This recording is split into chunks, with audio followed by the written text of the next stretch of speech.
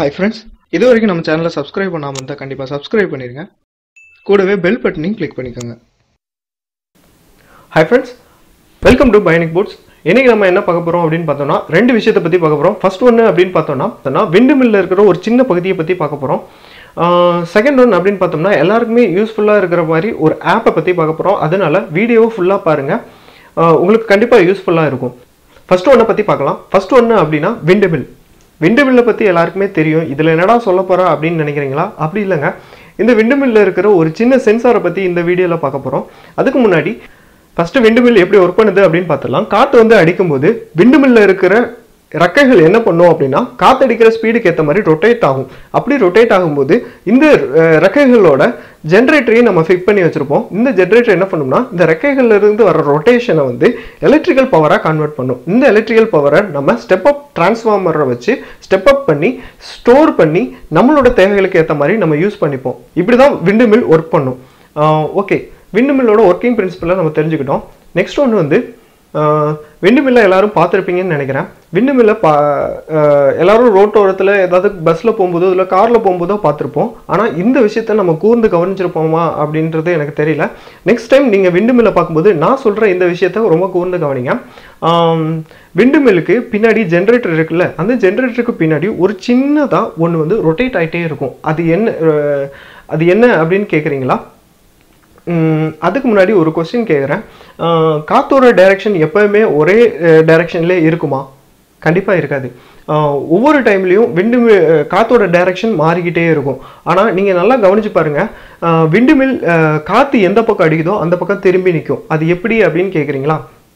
அதுதான் இந்த ஒரு சின்ன சென்சாரோட வேலை. இந்த சென்சார் வந்து ஜென்ரேட்டருக்கு பின்னாடி மேலே சின்னதாக ரொட்டேட் ஆகிட்டு இருக்கும். இது எங்கெல்லாம் பார்க்கலாம் அப்படின்னு பார்த்தோன்னா அதை நீங்கள் ஃபோட்டோவில் காமிச்சிருக்கேன் பாருங்கள். இது எங்கெல்லாம் இருக்கும் அப்படின்னா வானிலை ரிசர்ச் பண்ணுற இடத்துலையும் சரி, இல்லாட்டி ஆர்ட்ஸ் காலேஜஸில் அக்ரிகல்ச்சர் டிபார்ட்மெண்ட் அந்த சைட்லாம் நீங்கள் போனீங்கன்னா அவங்க வச்சுருப்பாங்க இந்த சென்சாரை.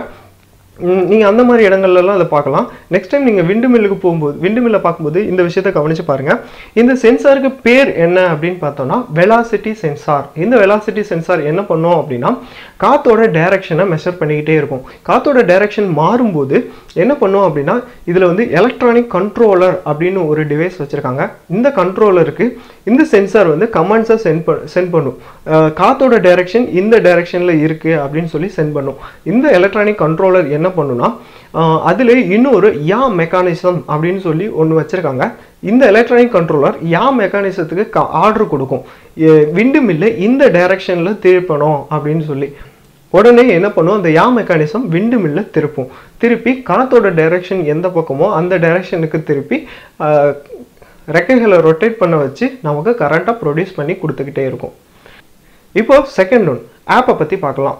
இன்றைக்கி நம்ம என்ன ஆப்பை பார்க்க போகிறோம் அப்படின்னு பார்த்தோம்னா எல்லாருமே நம்மளோட ஃபோனில் இருக்க வால்பேப்பர் ரொம்ப ஸ்பெஷலாக இருக்கணும், நம்ம வச்சுருக்க ரிங்டோன் ரொம்ப நல்லா இருக்கணும் அப்படின்னு நினச்சிட்ருப்போம். அந்த மாதிரி இருக்கிறவங்களுக்கு இந்த ஆப் ரொம்பவே யூஸ்ஃபுல்லாக இருக்கும். இந்த ஆப் பேர் என்ன அப்படின்னு பார்த்தோம்னா ZEDGE அப்படின்னு சொல்லி ஒரு ஆப்பு. இந்த ஆப்போட டீட்டெயில்ஸ் வந்து டிஸ்கிரிப்ஷனில் இருக்குது, போய் பார்த்துக்கோங்க. இந்த ஆப்போட ஸ்பெஷல் என்ன அப்படின்னு கேட்டிங்கன்னா இந்த ஆப்பில் ரொம்ப ரேரான கலெக்ஷனான வால்பேப்பர்ஸை இதில் வச்சுருக்காங்க.